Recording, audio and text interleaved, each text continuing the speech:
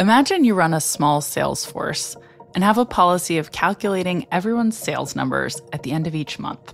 To prevent slackers from staying that way, after each tabulation, you pull the worst performing employee into a private conference room for a stern conversation.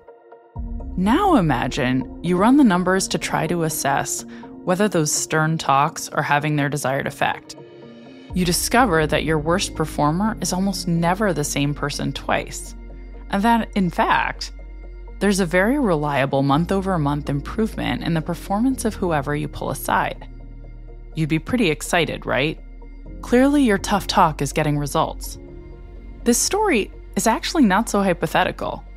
In fact, when he was a pilot in the Israeli Air Force, economics Nobel laureate Danny Kahneman heard a similar story from a flight instructor who insisted that when he gave harsh feedback after novice pilots had a bad flight, he saw big benefits.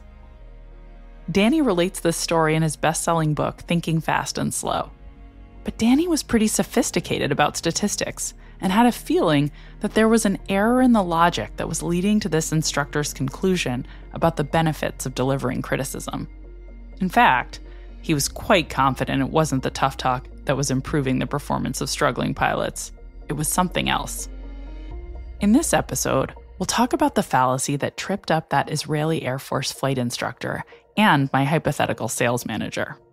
It's a misconception that can affect scientific research, investment decisions, and even how you interpret the performance of your favorite athletes.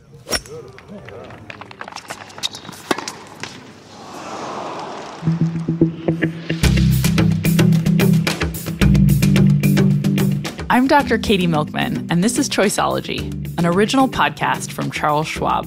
It's a show about the psychology and economics behind our decisions. We bring you true stories about high-stakes choices, and then we examine how these stories connect to the latest research in behavioral science. We do it all to help you make better judgments and avoid costly mistakes.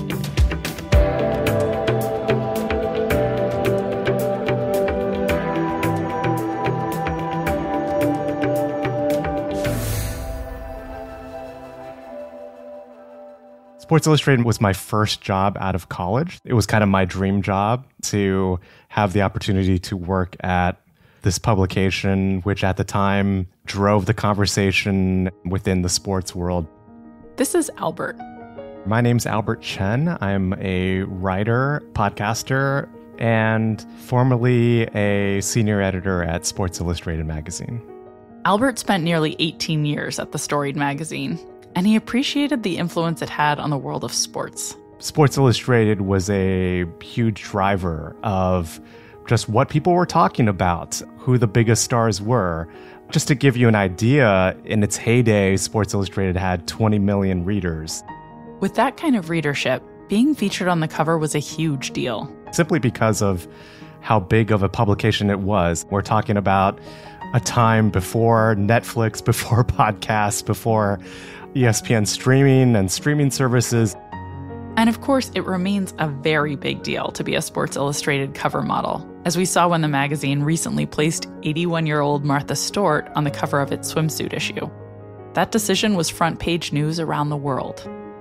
You'd think it's a pretty big honor to appear on the cover of Sports Illustrated, but not everyone's keen on the idea. 1996, the New England Patriots were on a run to the Super Bowl, and their coach was Bill Parcells, this, legendary, gruff coach who suffered no fools and was an intimidating presence. But after the Patriots won the 1996 AFC title game, which got them to the Super Bowl, he phoned his daughter, Jill, who worked at the time at SI's marketing department, and after he got Jill on the phone were just two words: no cover. The Patriots were going to the Super Bowl, so why in the world would Coach Bill Parcells not want to be on the cover of the biggest sports magazine in the world? It was because of the Sports Illustrated jinx. Legend had it that individuals or teams who appeared on the cover would be subsequently cursed. Their fortunes would fade after a cover feature. their shot at winning big events like the Super Bowl or Wimbledon or the PGA Championship would be doomed. Let's look at a couple of examples of the jinx in action, starting with Andy North. In 1978, Andy North was a 28-year-old golfer who had never won a major tournament. To the surprise of the golf world, Andy North won his first major tournament, the US Open, which is one of the biggest golf events of the year. And he's on the cover of Sports Illustrated. It's a shot of him making a critical shot on the 18th hole to win the tournament. And it was a big deal. I mean, an American winning the US Open is always a big deal, and it was a big surprise that he came through in the clutch. It was a spectacular achievement.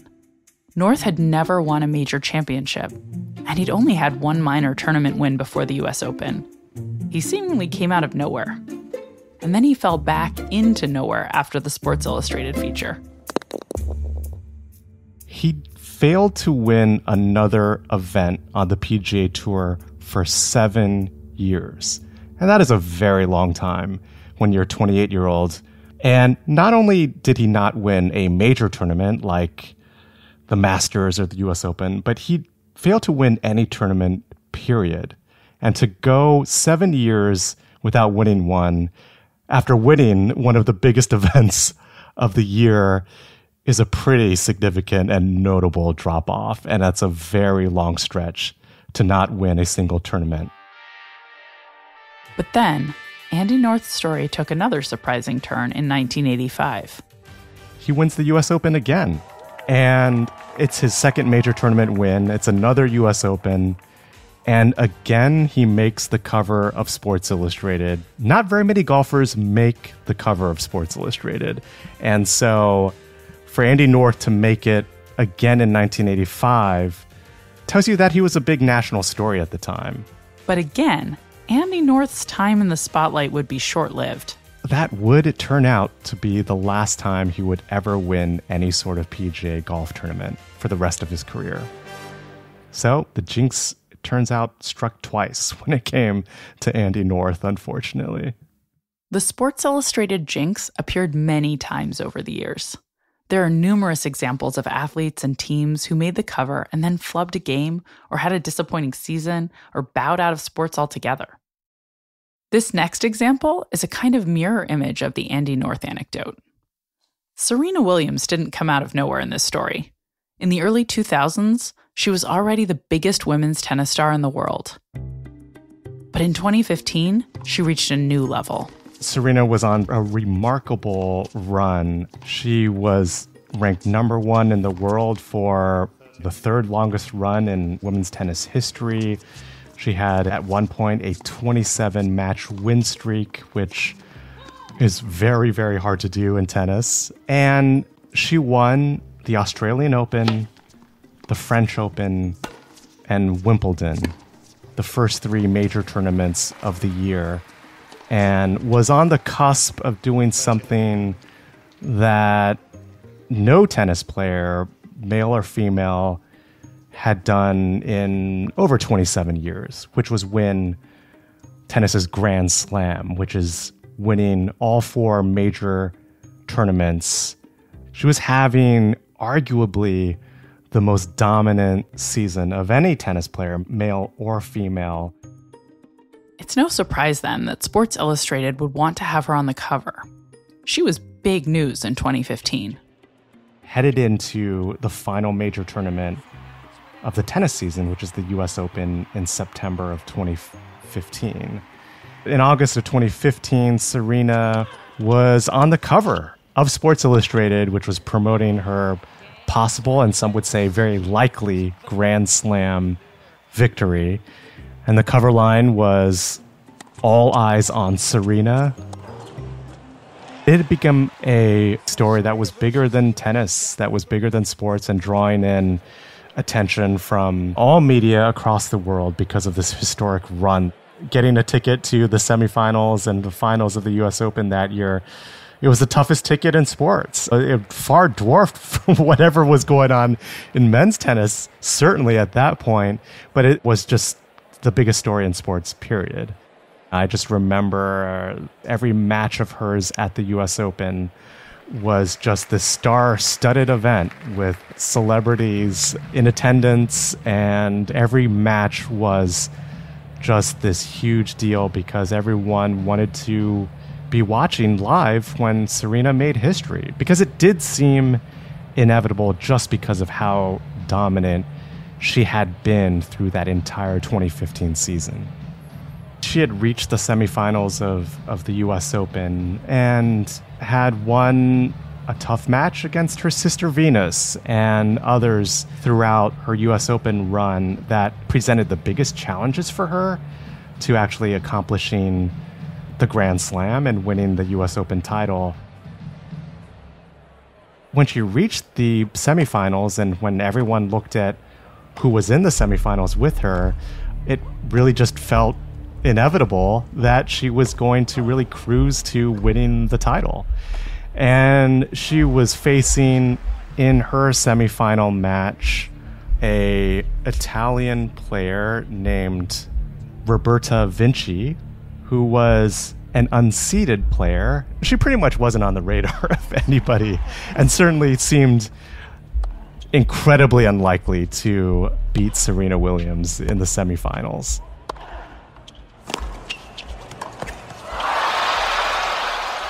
I recall watching the match on TV and just being completely stunned by it. It was a 3-set match where Serena was just making these uncharacteristic for her errors, hitting balls into the net, hitting balls long, double faulting. It wasn't the Serena Williams that you were accustomed to seeing. And based on the reaction on Roberta Vinci's face after she won match point, she was completely stunned and shocked by the moment, just like everybody else.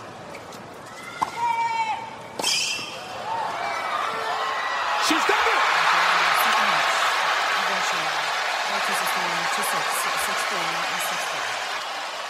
An extraordinary action. And Serena, as you could imagine, she was in tears. She was completely devastated by this moment, by losing. The reaction was just like, did that just happen? Did Serena lose to Roberta Vinci? Is this how this incredible run is really going to end? Yeah, it was a completely shocking sports moment.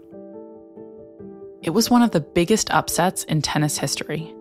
And it happened right after Serena appeared on the cover of Sports Illustrated. Unlike Andy North, Serena quickly returned to her winning ways. She went on to win Wimbledon in 2016, and she would go on to win the Australian Open in 2017.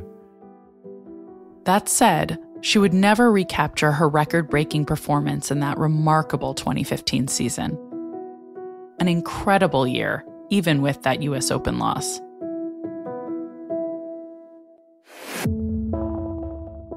Over the years, Albert has thought a lot about the many examples of superstars appearing on the cover of Sports Illustrated and then experiencing a setback. In fact, he co-wrote a story on the Sports Illustrated cover jinx for the magazine back in 2002. The question was, does the jinx really exist? My role with another fellow researcher named Tim Smith was to go through all the covers in the history of Sports Illustrated up until that point, and to see if the cover subjects were jinxed or not. This was an age well before digital archives, so we went through the Sports Illustrated library of archived issues, and one by one, with legal pads in hand, going through and documenting the subject on each cover of an issue. The magazine's first issue came out in 1954, so there were 2,456 cover subjects.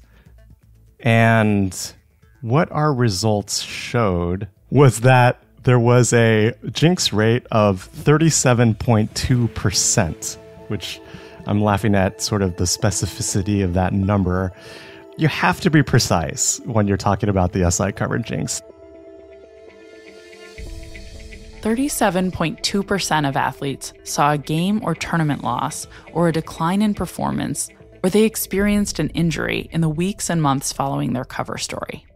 In other words, 913 covers featured a person or a team that had some measurable form of misfortune that essentially reached our definition of a jinx.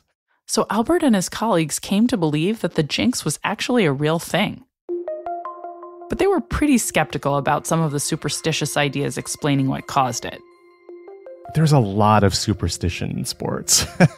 Whether it's Tiger Woods insisting that he wears a red shirt on the final day of every tournament that he plays in, or a baseball player insisting to use his favorite at bat. There's a story of Michael Jordan always wore his University of Carolina shorts underneath his uniform every game. I don't believe that stuff has an impact on the black cat sort of level of superstition, but I do believe the jinx does exist. In that, for starters, they are on the cover at a point in time when fame is coming suddenly at them, and there's this new level of stress and pressure and expectation. And the second reason is that the jinx is really nothing more than what statisticians call regression to the mean, and others would call kind of water seeking its own level.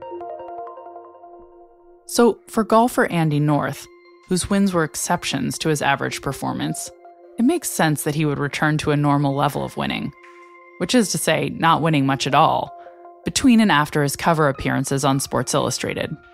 For Serena Williams, no matter how outstanding she was, there was still always game day luck. And landing on the cover at such an incredible high point in her career, it's no wonder she had a bit of a disappointing loss shortly thereafter. A perfect streak can't last forever, and her incredible 2015 season was an outlier and an extraordinary career, but not one without occasional defeats. As Albert mentioned, a Sports Illustrated cover came with real pressure from the press and from fans, especially for rookie athletes. And that pressure could potentially have negatively affected players' performance on the field or the court. But often, the jinx was just that the cover issue coincided with a pinnacle of success for the athletes featured. Odds were that their next game or match would not be quite as good as the amazing one that had landed them on the cover. We're capturing these teams and these athletes at the moment of their peak, and they have nowhere else to go but down.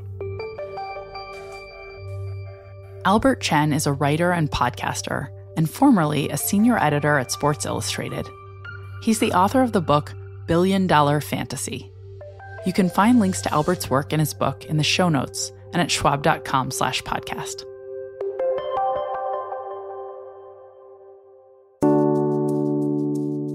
As you heard Albert mention, one of the explanations for the so-called Sports Illustrated jinx is related to the mere fact that athletes only manage to land on the cover of the magazine after an extraordinary run of success. And perfect performance just isn't something that can last in sports or in any other arena of life. The technical term for what Albert is describing here is regression to the mean. It's actually the very same concept that convinced the flight instructor Danny Kahneman encountered in the Israeli Air Force that negative feedback was phenomenally helpful to his student pilots. And it's the reason a sales manager who denigrates their lowest performing salesperson each month could expect to see that salesperson's results reliably improve after the tough talk. I've invited an expert in statistics to join me to explain regression to the mean, which path-breaking behavioral scientists Danny Kahneman and Amos Tversky proved most people tend to neglect in a seminal 1974 paper. We'll talk about what it is, the fact that most people neglect mean reversion, which can be perilous, as well as specific ways in which ignoring regression to the mean can have negative consequences. Elizabeth Tipton is an associate professor of statistics and data science at Northwestern University. Hi, Beth. Thank you so much for taking the time to talk to me today. Hi, Katie. I'm delighted to be here. I wanted to start by asking if you could define regression to the mean for our listeners. What is it? So regression to the mean is a statistical phenomenon. It occurs whenever we see repeated measures on the same subjects, which we might think of as people. And the basic idea is that the measures at 2 time points or 2 or more time points are not perfect measures. There's some error in the measures.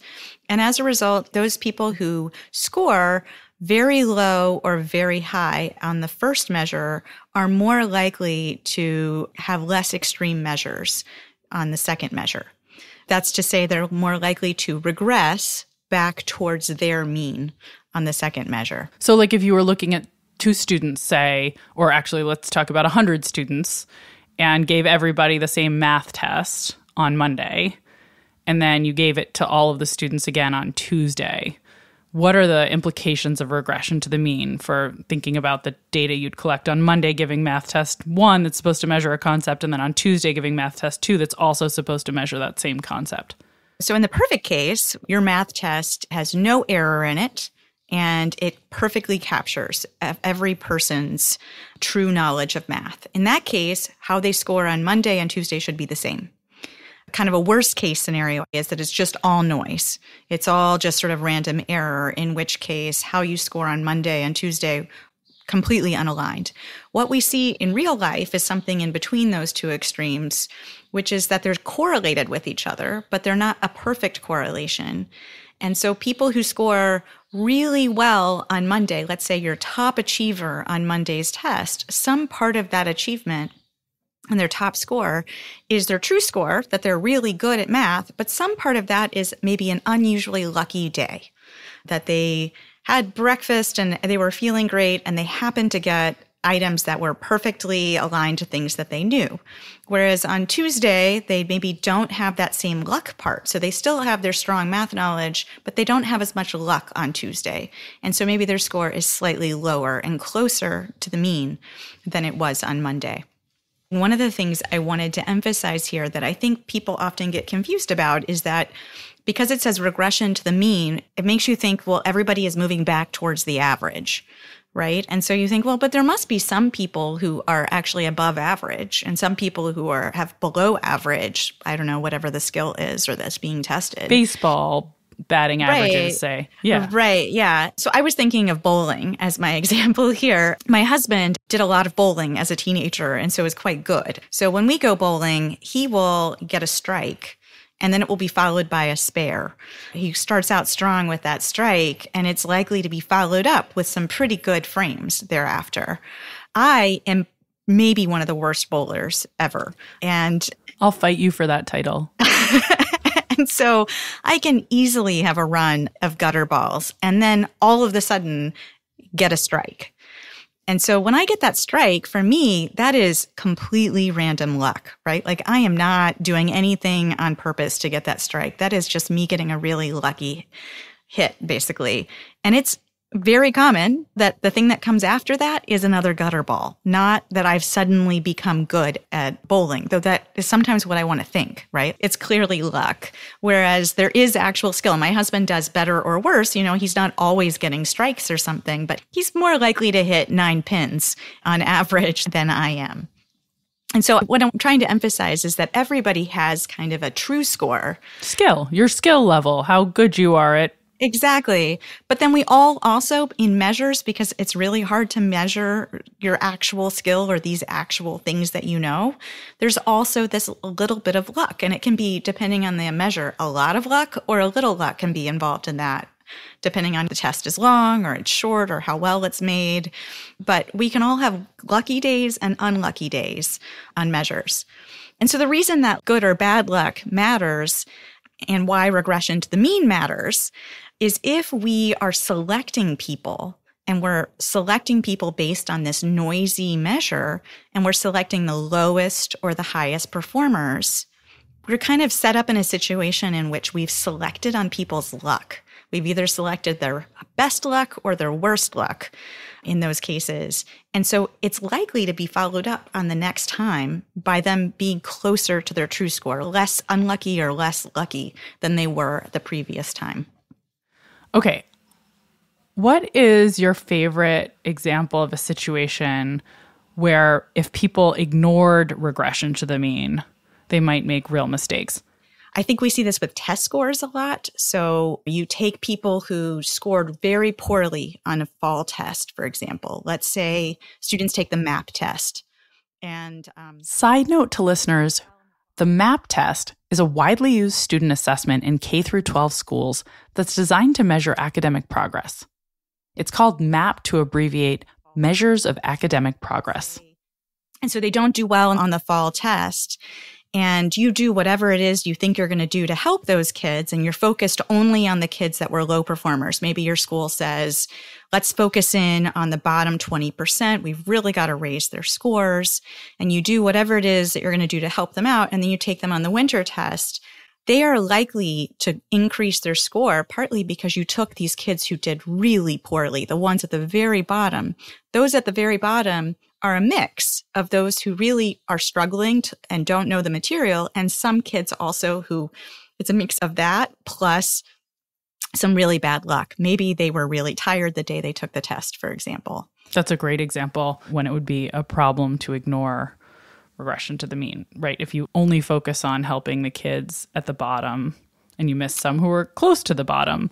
Right. Or you focus on them and then you think that whatever you're observing, that whatever you did must have made them better, right? Right, because it might just be regression to the mean, right? Like you took the extreme outliers and the next time they look better. I'm curious if you feel like there's a way that it clicks for you when you teach students that they need to pay attention to mean regression when they're looking at, baseball statistics or the stock market performance of different hedge funds or how well different stores' sales will continue to look a year out. Yeah, that's a great question. I'll say two things here. I think one is, in general, I think reminding people constantly, my students and even, experts who it's easy for all of us to make these mistakes, that any measure we see includes some part that is true and some part that is random. Like that anything you see is not measured perfectly. And it's easy to be tricked into thinking that everything we see is, that's a true measure. And so reminding yourself, wait, that's probably an imperfect measure. And if it's an imperfect measure, I should be hesitant to believe that these extreme values based on one measurement are likely to be consistent. The other part that I try to emphasize too, and this is partly because I think I was confused myself about regression to the mean for a long time. This idea that we would all regress back to the average seemed very confusing to me. Why would we all go back to the average? Surely there are some people that are better at baseball than others, for example. And so framing it as each person has their own mean and that there are people who are better at baseball. Also, those people who are better at baseball have some good days and some bad days. And there are people like myself who are terrible at baseball and really all sports have some good days and bad days, right? And so it's almost more intuitive if you focus on the individual, and that this is one measurement of many measurements for that individual can help you kind of tease apart those two things, that some part of this is true and some part of this is just good or bad luck. What do you think our listeners should do differently, understanding regression to the mean and people's general tendency to neglect this phenomenon? How can we live our lives in a more productive way with a little knowledge of this issue? So if you're in a situation in which you are looking at the top scorers for something or the bottom scorers, remind yourself that there is noise. Remind yourself that some kids or people had good luck and some had bad luck. And that as a result, you should not make a major decision based on one observation. And if you do want to make that decision based on the observation, you need to pause and remind yourself, how are you going to take that luck into account? I love that answer. And it's a perfect place, I think, to wrap up. Thank you so much for taking the time to talk to me today, Beth. This was really enlightening. You're welcome. Thank you for inviting me. Elizabeth Tipton is an associate professor of statistics and data science at Northwestern University. You can find links to her work in the show notes and at schwab.com/podcast.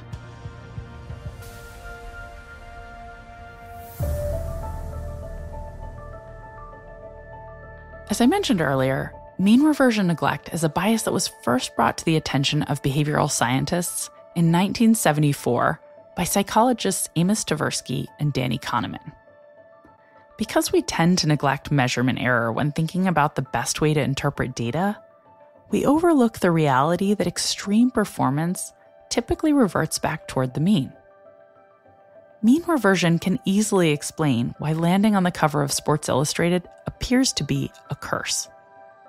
You have to have an extraordinary run of good luck combined with excellence to attain the kind of success that leads to a cover story. And after that type of outlier event, simple statistics tell us that your luck and performance will most likely revert towards the mean. But understanding mean reversion and curing yourself of the tendency to neglect it won't just help you think more logically about the fallacy that it's bad luck to end up on the cover of Sports Illustrated. And it's not just a bias with implications for interpreting people's successes and failures. Regression to the mean is relevant for thinking about the performance of stocks, the weather, traffic patterns, and really any repeated observations you make of the world. The top performing hedge fund this year is unlikely to be the top performing hedge fund next year.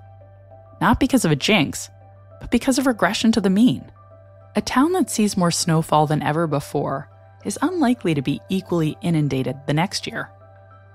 Once you appreciate that outliers tend to regress toward the mean, you can make better predictions about the future and draw more logical conclusions about how your handling of extreme performers actually affects their subsequent success. None of this is to say that excellence, or poor performance, is always an outlier. Skill is very real. Differences in things like weather or traffic conditions in different locations are no joke, and these things can and do also change over time. It's just that almost all observed outcomes are a combination of true quality at a point in time and luck. When wouldn't you see regression to the mean? Well, when there's really no luck. For instance, if I measure the height of every MBA student in my class on Monday to the nearest inch using an excellent ruler, and then measure their height again on Tuesday, I wouldn't expect to see much regression to the mean because luck doesn't change your height on a one-day timescale once you're fully grown. But if I measured my students' skill at flipping heads with fair coins, it would be all luck, and Monday's performance would fully regress towards the mean on Tuesday. Hopefully this episode will help you appreciate the combined forces of nature and luck in most of the outcomes you see around you. And hopefully you'll become less bullish about the impact of berating low performers and less suspicious about the Sports Illustrated jinx. Neither is likely to matter anywhere near as much as you thought.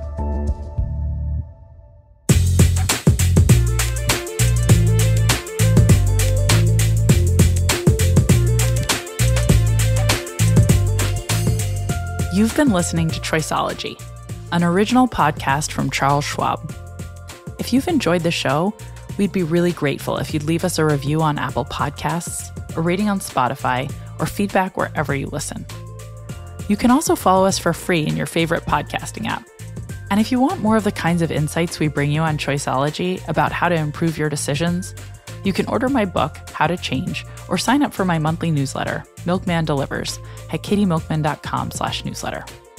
Next time, you'll hear about the mistakes we make when we receive new information. I'm Dr. Katie Milkman. Talk to you soon.